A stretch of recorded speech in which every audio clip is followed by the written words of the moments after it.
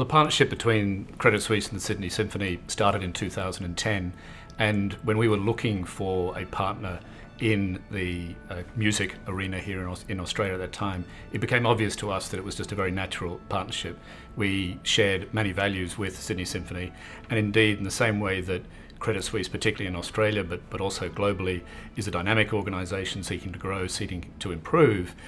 we saw that very much in the Sydney Symphony as well. I think the support of Credit Suisse for the Sydney Symphony, and particularly with regard to the fellowship program, is important because I think it provides a very structured future for the orchestra. Not only can they plan the repertoire and the whole program for a season, confident that our support around particularly the gala concerts will be there and be there over the 3-year period of our sponsorship,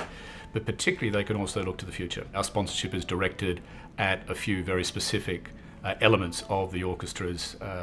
calendar. First and foremost is obviously the major international gala concerts with the world-renowned soloists who visit Australia and perform with the orchestra, and that's something that we're delighted that we can bring to Australian audiences and help alongside with the orchestra to produce that. We're involved in the educational aspects of the orchestra, particularly the Fellows program, which has now been running for over 10 years. It is very special, not only in Australia but globally, to have a major orchestra run an education program, and that fits very well with Credit Suisse's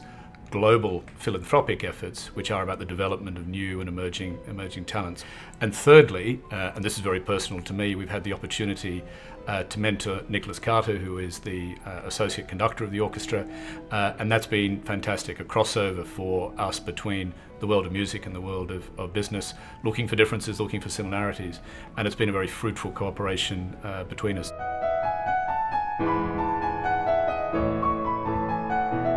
Congratulations